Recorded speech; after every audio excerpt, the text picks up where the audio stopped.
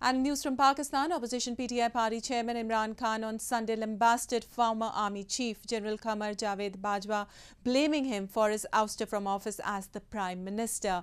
In a virtual address, Khan called Bajwa as the super king, held him responsible for the country's current economic and political crisis. Former Premier and opposition PTI party chairman Imran Khan on Sunday once again lambasted the former army chief General Qamar Javed Bajwa for his ouster and called Bajwa as the super king who made all the decisions during the Khan's tenure as Prime Minister.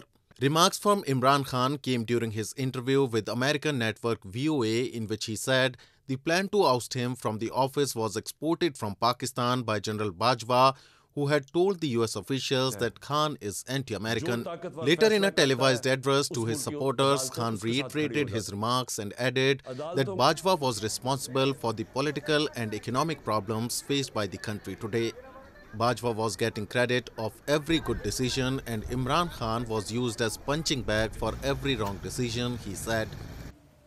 लेकिन जब बाजवा साहब ने फैसला कर लिया कि एहतसाब नहीं होगा, तो एहतसाब नहीं हो सकता, क्योंकि उसने उस पर तस्लीम भी कर दिया कि नैब को भी वो कंट्रोल करते थे। सो नैब भी उनके हाथ में थी, तो अकाउंटेबिलिटी अगर वो नहीं फैसला करते तो नहीं हो सकती, क्योंकि सुपर किंग है वहाँ बैठे हुए। Khan also criticized the ruling PDM coalition, blaming it for damaging the country's economy.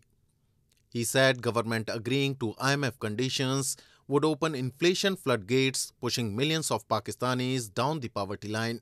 Imran Khan is the only Pakistani Prime Minister to be ousted in a no-confidence vote in Parliament.